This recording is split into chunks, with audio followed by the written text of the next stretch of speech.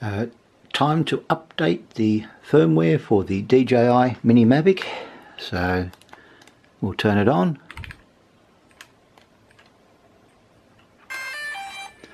Put it down. Turn on my phone.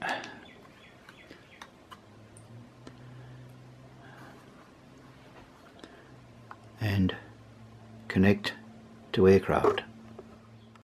Now to get the update going, go to About. You can see I'm on 1.00.02 as far as the firmware goes. Let's check for update. And it says new one available, and I'm now clicking the update and it's installing it. It'll take a couple of minutes. It will take roughly 4.5 minutes for the update process to complete the cycle. Now the firmware update has completed and we're running version 01.00.0300. Now to update the Mavic Mini using the DJI Assistant number 2 for the Mavic.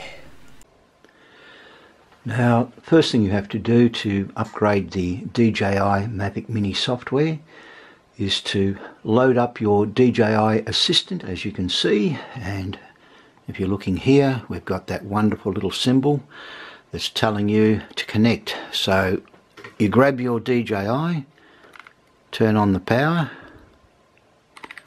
so it's on, plug in the USB on the system. It tells you that it's now connected.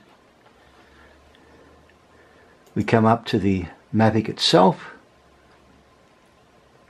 Take a few seconds to determine what software we're running. Click upgrade, start upgrade, and away she goes. It's quite simple. You can't get much easier than that. Allow approximately 2.5 minutes for the firmware to update. Once it's completed the update, the Mini Mavic turns itself off. It's asking to reconnect, so we'll pull out the plug on the side.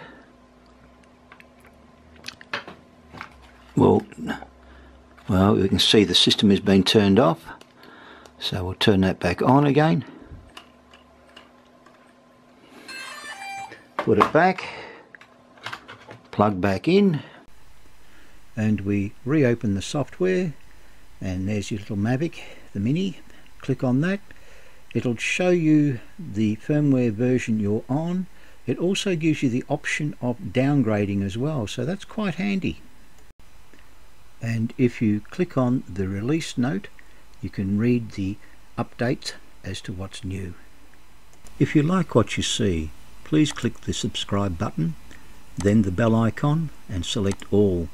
That way you will be notified of my very next upload, whatever it happens to be. All the best. I'll catch you on that.